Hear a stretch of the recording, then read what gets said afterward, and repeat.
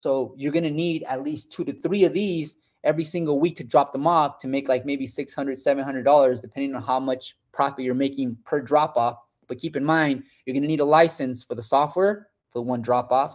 You're going to need cellular data for the drop off, right? And you're going to need someone dropping those off for you and picking those up. So I want you to factor that price in. I want you to factor in the cost of the data and the cost of the license for the photo booth software when it comes to the drop-off concept. Okay, those are numbers I don't want you guys to ignore. Now, if you went with the if you went with the DSLR photo booth like the one behind me, the experience changes drastically because now you have either yourself or a photo booth attendant producing a high-quality production that's engaging with the people.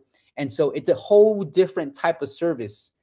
And so you're there and you're making a lot more money on an hourly basis because you're including a lot more bells and whistles to the production. So it's really how you guys structure it, okay? Espiritu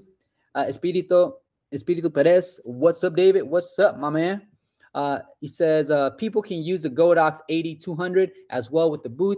I know that the 8200 could be used, but here's the thing, Mr. Perez, because I know you do photography. The Godox 8200 is not as strong, right?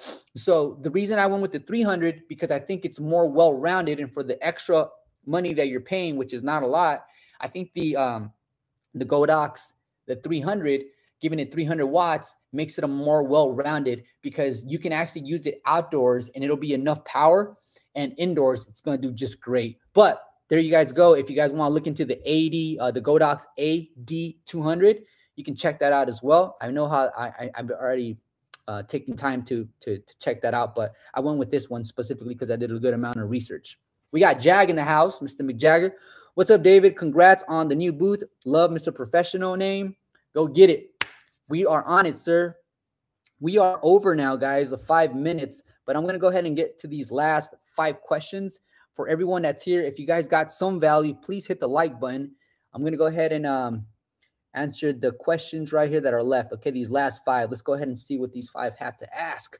What would be your best marketing advice? My best marketing advice would be that every single event that you guys have, don't take it for granted or take it just as another event. Take it as an opportunity to not only wow your clients, but all of the attendees there. So that way there's be some reciprocation of the time and energy you invested in the groups of like 50, 100, 200 people there. They're going to ask for your business card. They're going to ask for your social medias.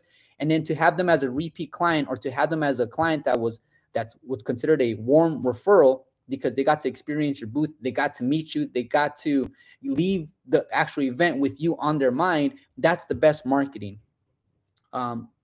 We still see you, David. Linad, I think that's how you pronounce it.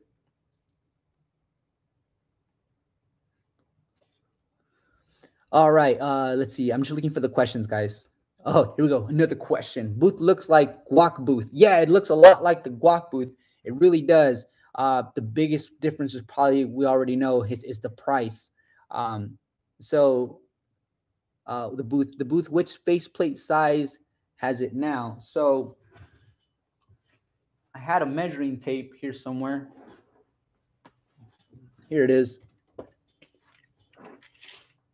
So the inside of the faceplate is only 19 inches and the entire head is 24 and a half.